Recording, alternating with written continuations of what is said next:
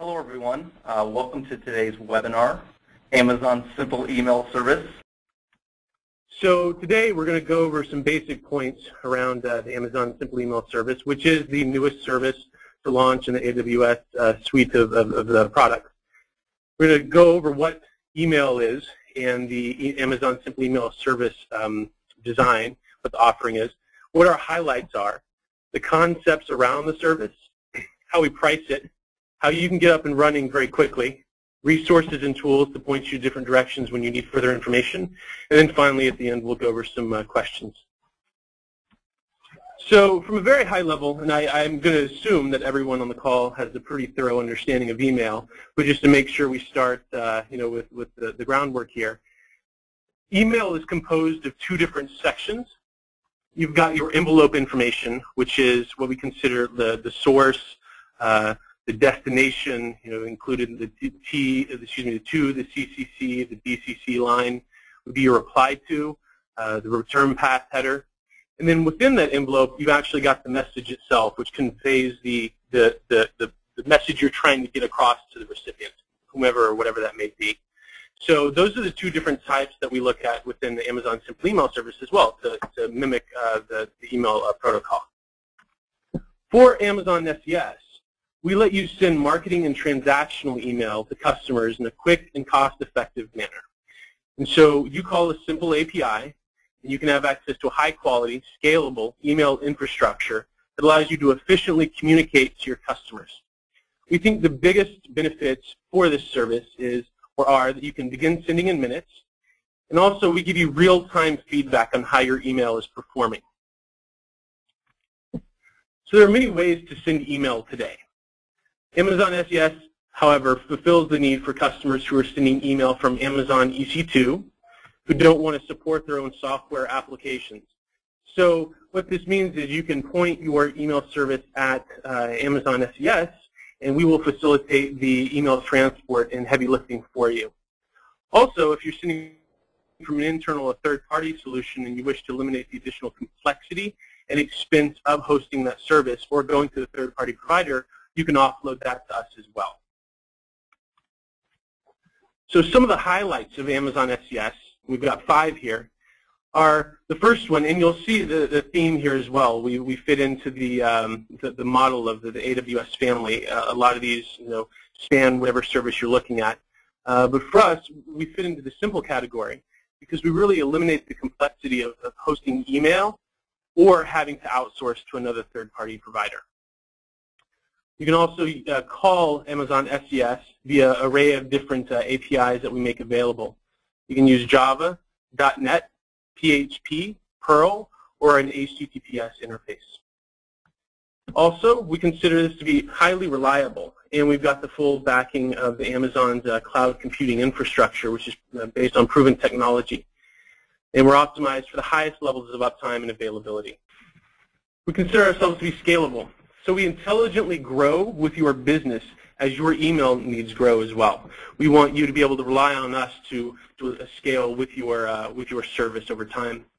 And again, we are based on proven scalable Amazon technology. We're AWS compatible, so we play well with others in the AWS family.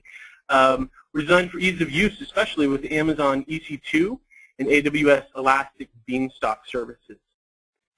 We offer a free usage tier for emails that are originating from other AWS services as well. And finally, we're very inexpensive. We want you to only pay for what you use. We don't require any fees up front. There are no fixed commitments. And you also you pay for what you eat, essentially. We have low charges for the emails that are sent in the data transfer as well. And I'll go into detail about that in a few slides from now, but break down the different components that make up the pricing structure. But we do believe it is a very competitive offering. So the concepts, and these are the foundational ideas that it's important to wrap your head around when you're using Amazon SES, is the email sending is the first and foremost. We have 2 different types of email, outbound email types that we support. Formatted or raw message, and each one fits a specific use case. If you call the send email API, we will actually format the message for you to meet RFC protocol, and all you provide to us is the basic header. So from who the message is coming from, the to address or addresses, including the BCC and CCC, subject, and the body. Send raw email API actually allows you to manually specify your own email headers and the MIME types within the message body. And so depending on whether you want to be in maximum control of the message composition, or you just want to hand over the basic headers to Amazon SES and let us send that message on your behalf, you have that choice of either API to use. The next important concept is the idea of feedback. And so in Amazon SES, we've made it very convenient for you to get a list of feedback metrics that we think are very important to enable you to have a successful sending program. Specifically, if you call Get Send Statistics, we will provide you the delivery attempt numbers, the rejected messages, and finally your hard bounces and complaints. And let's spend a few seconds going over each one of those. And again, this is all in technical documentation as well, so you can reference that later, and we'll be getting to some useful links further in the presentation. So delivery attempts are messages that Amazon SES has successfully taken from you when you invoke the service and attempted to send to the ISP. Rejected messages are those messages that we have actually dropped in the sending process for whatever reason. Specifically around rejected messages now, it's usually because the message is deemed low quality, and we don't want to risk sending it on to the ISP. Hard bounces are persistent failures with an ISP where a message cannot be delivered. Typical examples of this are an email address doesn't exist, or there's a permanent network failure. Domain has permanently gone offline or was mistyped, something of that nature, and doesn't have the correct DNS records behind it. In complaints, this is a notion that many folks in the email industry are aware of, but just in case you aren't, when an email recipient marks a message as spam within their web client, they go to the This is Spam button. That actually triggers on the back end with the participating ISPs a message that is fired off and lets the sender know that the recipient has marked that message as spam. And we actually take the hard bounce messages that the ISPs provide, as well as the complaint messages, which we feel is a very important piece of knowing how your audience is receiving your mail, and we forward those on to you. You can either specify a return path parameter when you're invoking SES, and we will forward these notifications directly to that address, or since it's not required, we'll forward it back to your to the from address that you've used for that particular message. So now we get into the concepts around how to manage your Simple Email Service account. We have some unique parameters or ways to measure the effectiveness of email, and at the end of the day, it really is about how the recipient population views the messages being sent. Do they like the messages? Are they complaining about them? The ISP is able to deliver them, and to also complement that feedback that we provide from the previous slide, we also have sending limits in place. And this is to ensure that we are giving every user the maximum amount of exposure in the system possible while also protecting the deliverability and the IP reputation of Amazon SES. We want to ensure that we have the maximum amount of good quality mail going through SES as possible, while also preventing any black hat senders or low quality mail from leaving as well, as much as possible. How we do this is, one way is through the Get Send Quota API. You can actually call this, and it provides two different data points back to you. You get a sending quota, which is the maximum amount you can send in a 24-hour period. And so this is really just an easy way, and you can query this API at any time, as many times as you want. And it will tell you within a 24-hour period what our system will allow you to send up to in the actual number of messages outbound. Sending rate is kind of complementary to that, but that's the TPS that we allow, the transactions per second. It's how many messages you can send per second using our service. And we can go into implementation details later on if that makes sense, or you can view the forums and technical documentation. But sending rate really comes into play when you, if you're multi-threading or calling the service in parallel, and you have different instances spun up calling the SES APIs, and you can have them running at the same time. Your TPS will help guide you how many connections you can have per second. So that's a nice segue into what we consider access levels. And this is, piggybacking on the get send quota idea. You have a number of messages that you can send via 24-hour period and the number of messages you can send per second. Access levels are another way in which we try to grow with your needs in using the service. Anyone who subscribes to Amazon SES, you can go to our product detail page and hit the Sign Me Up button. When you sign up for SES, you're in the sandbox. And that is meant for you to be able to get a flavor of what the service is like, how you could potentially interact with the service, if the functionality of the service meets your needs. And really, this is a place where it's not meant for production mail sending per se, but it's rather just to get an idea from a technical perspective what how to interact with the service. So the sandbox has two limitations that are important. I think I should call out here. The first is that you can only send up to 200 emails or to recipients a day, and so by that we mean either one message to multiple recipients or one message to one recipient. Really, we count the volume as being the per recipient send count.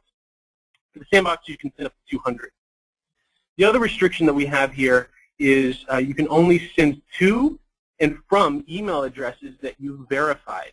And we'll get into what that means as well here in a second, but from just a glimpse into what that means is email that has been sent a notification that you clicked a link on to verify that you have control or own that email address. And it's a defense mechanism to ensure that we're protecting each mailer or each customer in our service from having another customer potentially or accidentally use the same from addresses. So Sandbox, you get instant access once you register for the service, assuming you go through the steps and everything works out correctly. Once you're in the Sandbox and you decide you want to get greater access to the service, you can request production access for higher volume and fewer restrictions. So at that point, when you're in the production environment, you get up to 1,000 messages a day, and you can also send to any email address that you want. The restriction on the from address still is imposed, so you can only send from addresses that you own or have shown that you have control over, but you can send to any email address at that point. Now, this requires going and filling out a form. Again, links will be here later. And we'll also send these links out at the end of the webinar. I know there are a lot to keep up with, and we want to make sure that you have easy access to them. But there's a specific form that you'll fill out, which will take you through the production access process. So once you receive production access, you move into this stage that we call ramping, or the ramp up. And what this is a way for Amazon SES to learn about your sending habits. What's your cadence throughout the day? What sort of volume needs do you have? And we want to grow with you dynamically as you send more, and we can track that you're sending high-quality mail. We want to also grow with you and allow you to send more to meet whatever needs you may have moving forward. Now, there's several ways to go about doing a successful ramp. And we've provided some suggestions in the Getting Started guide, in the development guide that's on our site. But we suggest that people slowly point their mail at Amazon SES from their existing solution over to SES, and you just have a switch. And you determine how much mail you can send out up to your quota. Remember, you can find out your quota by calling the API. And you send up to that quota in a 24-hour period. And as long as you're sending mail over, continually over a period of time, then we'll grow with you. Also, if this is a new service, let's say you don't have an existing email solution in place today, then we suggest that you just incrementally ramp that email off to SES if possible. Either send up to the amount, the maximum amount in your quota and then queue the rest, or just slowly start having email go out of your system if that's possible. Now, we understand that these aren't perfect use cases, and there will be situations where people can't fit into the standard ramp plan. If that's the case, we do have a form that folks can submit and let us know. We require some additional information about your sending program, who you are, some links to information on your website that most emailers we believe will have, such as privacy policy and opt-in policy. But you submit that form, we'll review it, and then if it looks like something that we can work with you on, we'll get back in touch with you individually. I will note that if everyone runs to that form today and fills it out, there might be a little bit more of a queue time than normal. We try to get turnaround on those within a business day, but sometimes it does take longer than that. So just keep that in mind. Finally, deliverability. We know this is a really important key that a lot of customers are interested in, and prospects as well, rightfully so. You want to make sure that your mail is being delivered and getting to its intended destination. So to that end, we have all of the proper and available authentication protocols supported today. You can send via DKIM, so you can add the DKIM headers to the message, and then we will make sure that the header is inserted on the outbound envelope. We offer SPF and sender ID as well. And in the technical documentation, we spell out exactly how you can change your DNS to include our IP space. So when a sender ID check is done, it comes back as authenticated. We also monitor ISP feedback to gauge what the email quality looks like, and this is done in real time. So we look at all of the different inputs that the ISPs are sharing with us. And if you recall, if you use Get Feedback, we will submit or pass along the bounces and the complaints to you as the customer. We also look at that information from our side as well. And over time, we will look at how many complaints is your email generating, how many bounces is your email program generating, that sort of thing, and some other things that are under the cover, kind of the secret sauce of our system here. But we take all of that into account, and that's how we determine the type of quality over time that we're seeing the ISPs give us feedback on, and also kind of the quality of mail that we're sending out, and that's how we maintain a high deliverability standard. So moving on, Amazon SES pricing is what we consider to be very simple and very cost-effective. We have really tried to price this at a level where it makes it useful for customers to invoke our service without having to worry about some expensive investment in enabling them to send email out. And to that end, we've broken down the email components into two pieces. The first is cost per thousand, and so that's your CPM, and this is an industry standard term. This means how much are you paying for every 1,000 email messages that are sent. And so our rate here is across the board flat rate of 10 cents per 1,000 messages. And just to be clear here, again, we consider a message to either be an email message that's sent to one recipient or an email message sent to multiple recipients, but each recipient is considered a send, if you will. So it's cost per messages sent. Data transfer is the other half of the equation here. And this falls nicely in line with the rest of the AWS services. And from an AWS perspective, we normally charge for the data consumption in and then the data consumption out. And this covers our costs in making sure that we can support your use case. So real high level, data transfer in is 10 cents per gig. You get a free gig out, your first gig, and then up to 10 terabytes after that is 15 cents per gig. And as you can see from the chart here, the price goes down. So we feel that this is very, very cost effective on both the price per messages that you're sending and then also the size of the messages that are going out.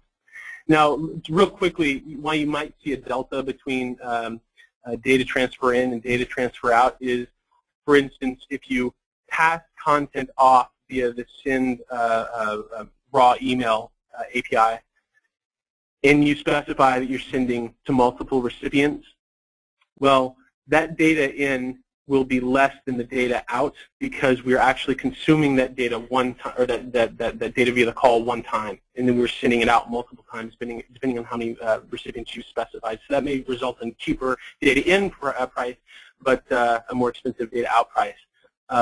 Let's go into a few examples, though, to really break this apart.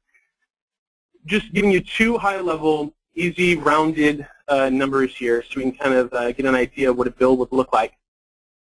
If you send 1,000 messages to one recipient per day, so this is 1,000 messages, each message is to a different recipient, and only one recipient, per 24-hour period, and your content, your message size itself is 10 Ks, or 10 kilobytes. From a high-level, monthly aggregate perspective, that's 31,000 recipients that you've sent to.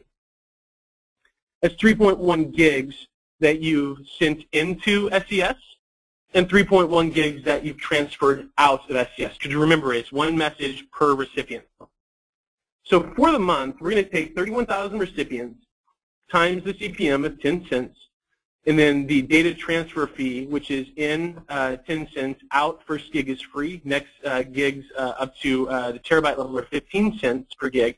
And that gives us a grand whopping total of $3.73 for 31,000 messages sent to over a month span, totaling 6.2 gigs when you're taking into account in and out data transfer.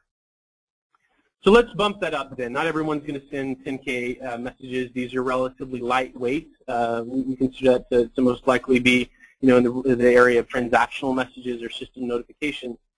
If you make your content more heavyweight, let's say you add a lot of, a lot of text to it, or there are a lot of links, or for whatever reason there's just a lot of text that's being referenced in that content, the outbound content, say you hit the 100K mark. It's the same scenario otherwise, though. 1,000 messages outbound, each one's to one recipient. The total size of the content is 100 kilobytes. 31,000 messages sent per month. As you can see, the data transfer has increased now, so it's 31 gigs in and 31 gigs out. However, now based on the metrics, that's $10.70 for the month. So here's a breakdown. You can kind of get an idea of where the ranges fall depending on what your particular use case is. Obviously, the smaller the messages, the less expensive it will be for data transfer. The more recipients you send to, the more expensive it will be from a CPM perspective. So you can turn those dials depending on whatever your particular needs are. We also offer a free tier, and we think this is pretty innovative in the AWS space. We really want to offer users a great way to send mail in a reliable fashion, in a highly scalable fashion today, where they might not have that option otherwise. So if you're using Amazon EC2, and either you haven't you've been using it to send email for whatever reasons, the functionality didn't support your particular use case, or you'd like to point your messages from port 25 on EC2 to Amazon SES, we've created a special free tier for you. You can get started using Amazon SES today, sending 2,000 messages for free each day when you call Amazon SES, either using Amazon EC2 an instance directly, or you invoke it through the AWS Elastic Beanstalk. And we've done this in such a way that we think many applications are going to be able to operate completely within a free tier limit, and potentially at the end of the month, from a CPM perspective, not incur any costs. And so we really hope that customers find this valuable in getting up and running and allowing Amazon SES to complement their current sending program from the cloud. So how do you get started using Amazon SES? We've talked about the concepts, we've talked about the highlights and what a bill might look like, but how do you really dig in and begin using it? Well, we think it can be broken down into 5 quick steps to reaffirm the simplicity of this and to get you up and running quickly. First thing you have to do, and this is indicative of any AWS service, is you have to subscribe. We think this is, is pretty self-explanatory, but you go to the Amazon SES detail page, and you click the Sign Me Up button, and you're going to have sandbox access. Remember, sandbox is the testing staging area, if you will, where you're restricted to 200 messages a day, and you can only send to and from email addresses that you've verified. So once you're in the sandbox, we've been talking about verification of email addresses. You'll have to verify email addresses to create your own whitelist of addresses that you can send from or to in the sandbox. And so what happens here is you call an API, or you use the script that we provide, a Perl script, which is hopefully made this a very easy way to choose between whether you want to call the API directly or our tool to invoke it. You call the API, and our service will automatically send an email notification to the address you've passed as a parameter to be verified. And in that email, there's going to be a link that you need to click on. You click on it, our system will automatically add it to your account's whitelist. If it's not clicked on, obviously after a period of time, or it didn't go to the right address, or for whatever reason the owner of that email account doesn't want to validate that account to be sending, or that address to be sending from your account, then it won't be added to your whitelist. But once you have clicked on it, you've now got the link that was sent to that email address that you passed over. You can send from or to that email address in the sandbox. What we recommend in the sandbox when you're testing this out is to do it with several different email addresses that you control. So, for instance, I may do foo@bar.com, verify that if I own it, of course, and then verify foo1@bar.com. And then in the sandbox, I can send a message from foo@bar.com to foo1@bar.com, or I can send it from foo@bar.com to foo@bar.com. Again, goes out. We go into more detail in the developer guide as to exactly how to do this, but we want to make sure that folks understand that you do need to have a verified email address, always sending from an account, and then to an account as well if you're in the sandbox. The next step, number 3, is the meat of the service, right? I mean, this is why we're all interested in Amazon Simple Email Service in the first place. It's to enable you to send email. So here, now you've gotten your email address is verified. You call the Amazon SES script that we provide, or through another service or API. You can directly call the APIs that we offer, the send email or the send raw email. And you can send a formatted or raw email message. This goes back to, do you want Amazon to handle, the Amazon SES to handle the formatting, where you just provide the headers, the to, from, and the subject and body, or do you want to specify your own MIME parts and add in your own customized X headers? Well, you can do that from the send raw email. So this actually triggers a message to be requested from the Amazon Simple Email Service to be sent, and then we send it on out. Next step is, once you're satisfied with how the sandbox is working, you can request production access. And so here, if you recall, I mentioned there was a separate form that you needed to fill out. This is the Amazon SES production access form, and you can find that conveniently on the Contact Us page on the AWS portal. So this is a form where you provide just additional information, and we will review your request and try to get back in a timely manner, usually within 1 business day. And at that point, once you're approved, you are given production access, and at that point, the restrictions are limited from the number of messages you can send. We go from 200 to 1,000. You can send to any email address, and then you can use the Get Feedback API to find out what are your balances, what are your complaints, how many deliveries have you sent, and this is also partitioned over time for you so you can slice and dice the data in any way that you want. Again, we provide a simple script for you to use as well. So that should get you up and running, sending email. Now, we discussed the sending limit parameters that we have on SES. We discussed ramping. I'd like to go into a bit more detail as to what that means from an empirical data point perspective. Like, what does your quota look like, and what what kind of time values are we looking at as well to get to whatever quota you're looking to get to match your sending program. So again, I know I keep stressing it, but I'll stress it again. When you're in production access, you get 1,000 messages per day, and you can send any email address that you want, and your TPS is also increased to 10 messages per second. Now, this is a chart to give you a rough idea of how a normal program sending high-quality mail, consistently increasing volume over time, but not going over their quota per day, what that ramp schedule looks like. And let me also stress that it can seem heavyweight in the beginning, but really you only have to do this process once. Once you've ramped whatever volume you need to meet your system requirements from a sending program perspective, you're good to go.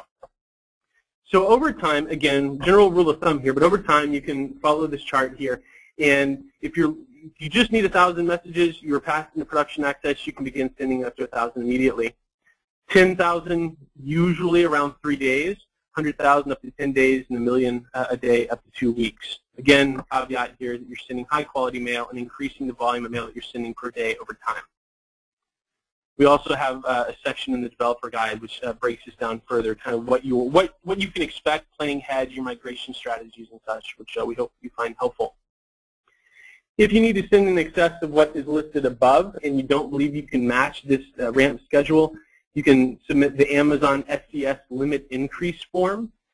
We'll look over that form, we'll analyze your answers, and then we may reach out to you for further information as well if we need some more to help us come to a conclusion that really helps get you up and running quickly. But also we want to do this in a way that we really ensure that the deliverability of the system is maintained and intact and the reputation is protected for the other senders as well. So please keep that in mind when you're going through the form. More information is always better. So finally, we have noticed since we've launched that some users are taking this verbatim and strictly sending up to a certain number of messages, but that's the only metric they're trying to meet. We need you to be sending what you would consider production email. So what this means is you need to be sending to actual real email addresses that are in your file, not just test email addresses. We need you to be sending real content that you'll be sending to recipients as well.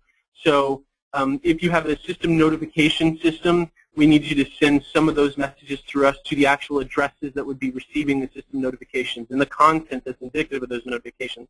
If you're sending marketing emails, same thing applies. Send to a cross-section of who your recipient list would be and the same content you'd send out. This is really important because we can't accurately ramp you if we're just seeing messages being sent out to random test accounts or random content that's not necessarily indicative of what your program will look like in the end. So please keep that in mind.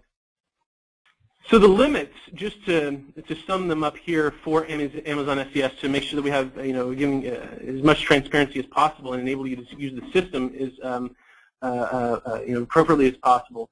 You can send up to 50 email addresses per message. So this is either per field, so 52 addresses, 50 CC addresses, or aggregate amongst all the headers. So for instance, you could send 20 BCC addresses, 20 CC addresses, and 10 addresses in the 2 line. Also, the size of your message can be up to 10 megabytes. We don't allow messages that are over that size, but we do feel that this size will adequately address any needs that users will have to send content out today. And then also for verified addresses, we'll allow you to have up to 100 addresses on your whitelist at any time. We are listening to feedback, though, and we welcome your feedback on these limits if they're not meeting your needs, and we will certainly take that into account in the future when we review the limits that we have in place. So we've been talking a lot about the different places that you can go to review the documentation that we have available online, where the resources are that you can hit for further information.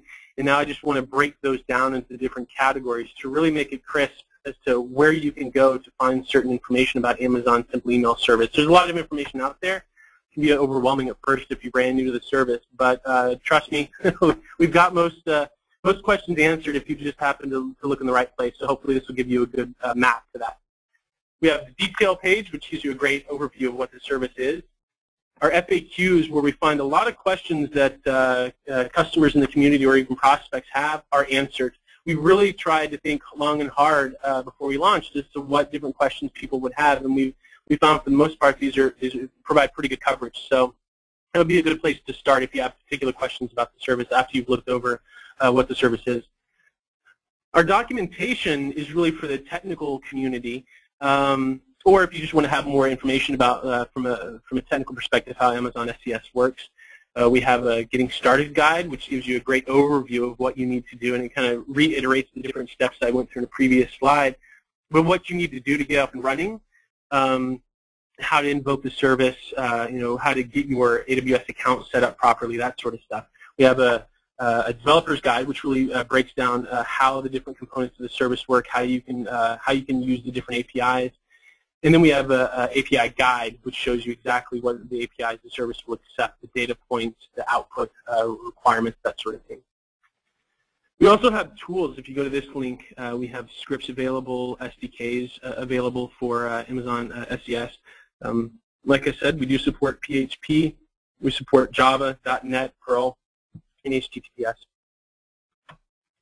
For support, if you're wondering where you can go next to find out information about your particular use case that has not been covered in the other areas, such as FAQ or in the documentation, the technical documentation, we really urge you to go to the community forum. This is a great place where we've seen a ton of activity lately, which is great. We want our user base to be as pumped as we are, and to this point, everyone is. It shows a lot of adoption as well in the users who are helping answer each other's questions. But this is a place you can go, ask questions that you have, see what other people have asked. There's great search functionality on there that you can type in terms to see if the issue's been addressed before, and give you ideas on how to use the service as well. The Contact Us page, this is just a kind of a portal as to who to go to if you're having problems using SES from an AWS account perspective, billing perspective, or if you're having issues with the service in general. We are offered as part of the AWS Premium Support Package, so if you're subscribed to that, definitely feel free to go through that channel and open up cases however you want with premium support that they support, and they'll be able to assist you. And finally, for those of you who are interested in the sales aspect of things, either sales opportunities or working with us further, potentially in use cases that aren't covered on our documentation, or if you just like to speak to someone in sales, feel free to go to this particular link, and you can submit a sales contact us, and someone from our sales organization will be in touch shortly. Finally, the forms that are specific to AWS that we've touched on a few times here, but just to kind of close this out, to leave you with this thought is, we have the production access form, which is you've been in the sandbox, you like what you see, you want production access, which will grant you the ability to send any email address that you want, and also to improve or increase your sending limits. You go to the SES production access form. The link is here. If, however, and there is a prerequisite here for the Amazon limit increase. Let me back up one step. For production access form, you need to be subscribed to the service. That's a very important point. I'm sorry I didn't bring that up before. We've had some confusion around that. You need to subscribe to the service. You get put into the sandbox. Then you fill out the form for production access, and we can put you into the production staging area. But you do need to subscribe before you do that. The limit increase is you subscribe to the service, you filled out your form for production access, and you don't think that the ramping schedule is going to meet your needs. Fill out this form, and myself or a member of my team will review that request and may reach out with further information or what have you. But at that point, we can see what we can do to help you better with your particular use case and your sending requirements. So that's the progression. You sign up for SES via the subscription, AWS subscription mechanism. You subscribe or you submit a form for production access, and then if for some reason you can't get the limits you need through the normal ramping process, you can fill out the limit increase form.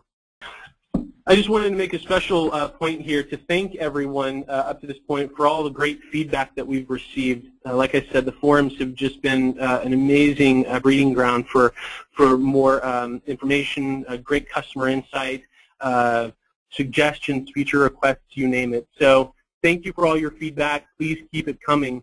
We are definitely taking heed of all the different suggestions that are being thrown out there and the questions that are being asked and ways that we could potentially refactor our communication to be more clear and concise moving forward. We don't have anything at this point to talk about in the way of feature requests or a roadmap or anything like that. It's generally AWS policy not to talk about such things until we're really ready to commit to things. And we don't feel we're at a place right now with AWS, or excuse me, with SES to do that. But again, we are listening to everything. We are aggressively prioritizing on the back end to make sure that the next generation of this product really meets whatever needs that the community is driving for us. And that's what we want to do. We want to be in parity with what our customers need moving forward. So having said that, I'm going to take a drink of water here and open up the presentation to any questions that folks might have. Well, thanks, Chris. I do want to talk to everyone who's submitted a question. Due to the high level of attendance today, we've received a very, very high number of questions. We're going to try to move through these very quickly. We only have 15 minutes left in the webinar. If we're not able to get to your question today, again, Chris just showed you all the resources you can use to get your questions answered. We do want to address them. We do obviously want to teach you about the service. And so we're going to just start going through these in order that they were asked to be as fair as possible. The first question is from George. He wants to know if there's a SMTP interface for SES. Yep, great question, George. I'd appreciate you asking that. This is something we've been hearing, not infrequently amongst our customer base. We have heard of that request. We've logged it. We've discussed it. At this time, though, I can't commit to what the plans are for an SMTP interface. We don't offer one right now. Moving forward, though, if we decide to pull the trigger on that, we'll definitely let our customer base know when it's when the time's appropriate, if that happens. I think it is fair to say that it is one of the most requested features, and it wouldn't be a surprise to see it coming soon. Absolutely. We've also received quite a few questions about sort of the difference of this service compared to either running it on a Linux EC2 instance or running a service like Aweber or iContact. Can you sort of address overall the differences of SES? So if I understand the question correctly, you're asking where Amazon Simple Email Service fits into the spectrum of different email service providers available today on the market. That's true, and also just how is it different from running basically serving email on a Linux service on EC2? Great. So I'm not really familiar with how on EC2 you would invoke these other services. I do know that via EC2 you can, if an email service provides a programmatic interface, you can invoke that from the instance. Most likely, what you're doing though, if you're sending email from EC2, is you're accessing port 25 to push mail out that way. For Amazon SES, again, we are hoping to address the SMTP functionality soon. But right now, you can access it via an API. We really find ourselves different in the space that, we don't have a lot of added layers of complexity around getting email out to your recipients to support your business needs. I can't go into details about what the other providers do, but we really make it easy for someone to just get the basics of sending me an email out of the way, push it through on a technological level, and to really build on top of that to meet whatever their custom needs are. So Chris, Justin has the next question. He says they actually have to send emails on behalf of their customers. So what they want to do is place their from address in the from field. And he's wondering how this could be done and if it would interfere with the SPF records. In this particular case, SPF, which it keys off the return path, we have set up our domain. So all mail and the return path from Amazon Simple Email Service has an AmazonSES.com domain. SPS will be validated regardless of what from address you're sending from. However, if you can insert your from address, obviously. For sender ID, you would just need to update your SPF record, your text record on your DNS to include our IP space. And that way, when the receiver does that SPF check, it'll come back as authenticated. Our next question is from Jason. He wants to know specifically about the HTTPS interface. He says, is that a SOAP, REST, or other? That would be REST. We do not offer SOAP support in SES, so it would be a RESTful HTTPS interface. So Sergey asked our next question, and he wants to know, with the introduction of SES, are there now going to be restrictions on the amount of email that he can send using his own mail servers that are hosted on EC2? Absolutely not. Think about it this way: whatever limits SCS has in place, whatever guidelines, are completely independent and intentionally so independent of how you may run your business on EC2 when it comes to email sending. You can, I can't speak to EC2's limits, but they are completely independent of each other. So Kevin asked the next question. It's something that we covered a little bit in the webinar. It says, how do you prevent the message from being treated as spam? Kevin? This one's from Kevin, yeah. Kevin, that's a good question. Thank you for asking that. So, I mean, a lot of this comes down to, doing your homework on what is considered good emailing practices. You need to make sure that the mail that you're sending out is not deemed as spam by your email recipients. There's a plethora of sources on the internet that you can look at. There's an industry of folks in this specific area that you can go to for more information. But basically, you make sure that the mail is wanted, that it's going to legitimate addresses that exist, and the recipients want that mail. That's really the foundation, the key here. Now, on top of that, we do offer you feedback through our service to tell you what sort of bounces you're receiving. We hand you the complaints directly from ISPs that participate in our program, as well to help enable you to determine what is high quality. And high quality here would be antithetical to spam, obviously. But really, that's, make sure that you're sending messages people or email addresses want, and that are going to addresses that exist, and you're sending content that is high quality. Chris, our next question is, can SES be integrated with a Microsoft SQL database mail service that is currently hosted on AWS? So you're basically using EC2 and Microsoft SQL on AWS, and I'm wondering if you can integrate SES with that. Absolutely. I don't see any reason why you couldn't. It would just simply be at that point, for whatever the output of your the database is on EC2, direct the message or the proper headers, or the parameters rather, via the API call to SES. So, Chris, a little bit earlier in the webinar, you made a statement about a low-quality email message. Right. A couple people wrote in questions wanting you to define what is a low-quality email message. Yep, absolutely fair question. I'm going to have to deflect a little bit, because we do have metrics that we look at from our from the SES side of things to ensure that we are meeting the ISP expectations of sending mail that is high quality. And kind of falling back to my previous answer, what is high quality? It's messages that are sent to addresses that exist. It's messages that are sent to recipients who don't complain about the email. And there are some other factors in there as well that we look at that are part of our secret sauce that I can't really divulge. But if you're sending high quality mail, you shouldn't hear much in the way of, you should be low noise ratio there. If everything is going as designed and your mail is going to where it needs to go and it's getting through and you're not hearing much in the way of complaints coming back or bounces coming back, chances are you're sending high quality mail. Chris, our next question is from Serena. She wanted to know if hard bounces of other Amazon SES users affect your list if there's an overlap of email addresses. No. Good answer. No, it's partitioned by user account.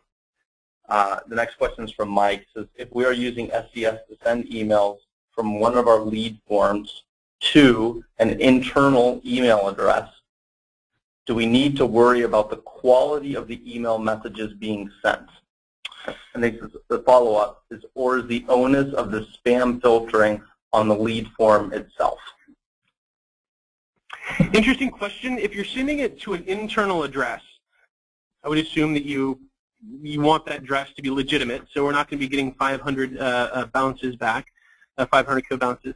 I assume you won't be complaining about those. So that you're right. The spam filtering at that point, the content filtering, the onus would be on the form to ensure that, and again, I'm going to be intentionally kind of nebulous about this, but you can, do a search on the internet. There are plenty of resources out there. You can go look at your own spam folder if you want to, but there are certain things you should avoid in content. And just using common sense here, I would be careful when you are using a form like that that's open to anyone on the net to come in and put whatever content they want in. I mean, you really are at their mercy unless you have sort of front-end checks before that content is put into an email message and sent along, because we will be doing content checking. So, the next question that James is talking about deals with hard bounces, because he asked, will we get the email addresses back along with the reason for the failure? Absolutely. So when there is a hard bounce, we log that hard bounce in our system. It comes back to a return path that we stamp on the outbound message envelope. But then we forward that raw bounce directly to you. So it can either be the return path that you specify in the parameter when you call SES, or it's just the from address that you specified. But we hand that raw message off to you, and it will show you everything that the ISP is willing to report on that bounce. And typically, I mean, it will almost always include the email address, but usually they'll also give you some other supporting information as to why it bounced. Chris Gerardo was wondering, when they're sending over a 24-hour period, is that basically, in the morning to night? Is there a hard lock time in terms of how you measure the 24 hours, or is it a rolling time frame? It's a rolling time frame. We wanted to do that to ensure, and again, we're, if folks have feedback on this, we're definitely we're listening. But we want to do this to ensure that we weren't locked into any particular time zone around the globe. Jason had a question about actually increasing, his quota, and says, if I have a good email history, how long would it take me to get up over 200,000? I'm not sure we can provide an exact answer to that. But. Right. So I can't remember the exact amount. I'm going to skip back through my presentation here. You have 200,000, which you're trying to ramp to. Again, assuming you're sending high-quality mail, you can always see what the feedback is that our systems has logged on your mail program anytime I'm calling Get Feedback API.